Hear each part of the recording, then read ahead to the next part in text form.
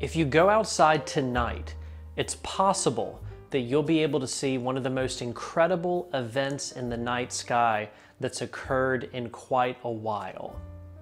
If the calculations are correct, a meteor shower will occur at a rate in which it becomes a meteor storm, in which dozens to potentially hundreds of shooting stars per minute streak across the sky for a short period of time.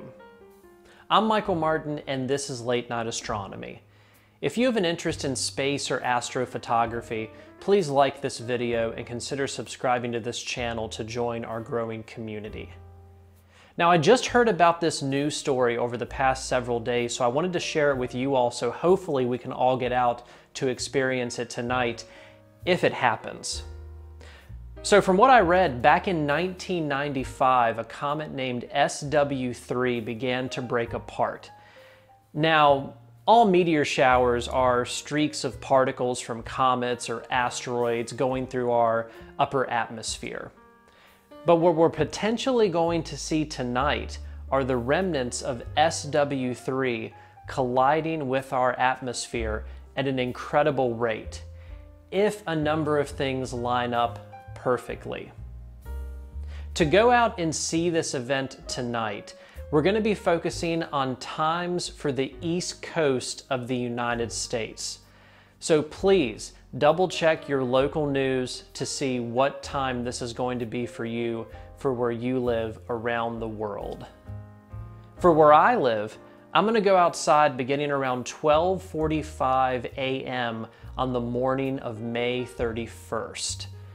Now, the peak of this is predicted to occur around 1 a.m.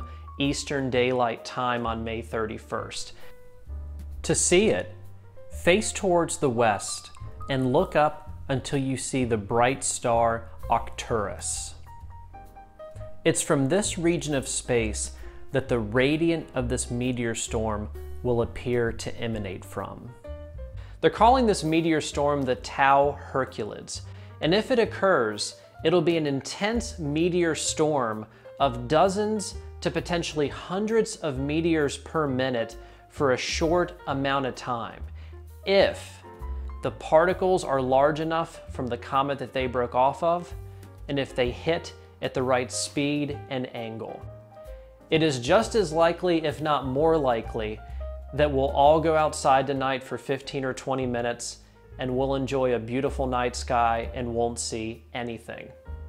But if things work out perfectly, this could be an event that you'll remember for quite a long time. If you're able to get out and experience this meteor storm, or if it doesn't happen and you go out and just enjoy some stargazing, please let me know about your experience in the comments section below. Thank you all so much for your continued support, and clear skies from Late Night Astronomy.